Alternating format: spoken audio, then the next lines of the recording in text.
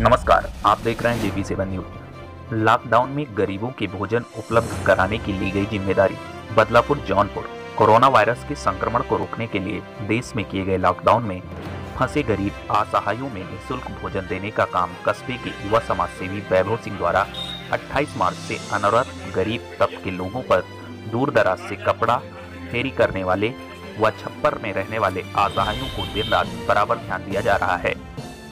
वहीं सुबह शाम गरीबों में भोजन देने का काम किया जा रहा है। जगह जगह नगर में रुके करीब 300 लोगों में भोजन वितरित करने का काम किया जा रहा है। बुधवार को क्षेत्रीय विधायक रमेश चंद्र मिश्र ने फेसबुक से वैभव सिंह को लाइव के माध्यम से जोड़कर लोगों को इस सामाजिक कार्य के लिए बात भी कराया और धन्यवाद भी दिया कि इतना पुनीत कार्य करने के लिए मानवता सबसे बड़ा धर्म सेवा है। ब्यूरो चीफ ओम प्रकाश सेठ, न्यूज रिपोर्ट संवाददाता JP7 न्यूज।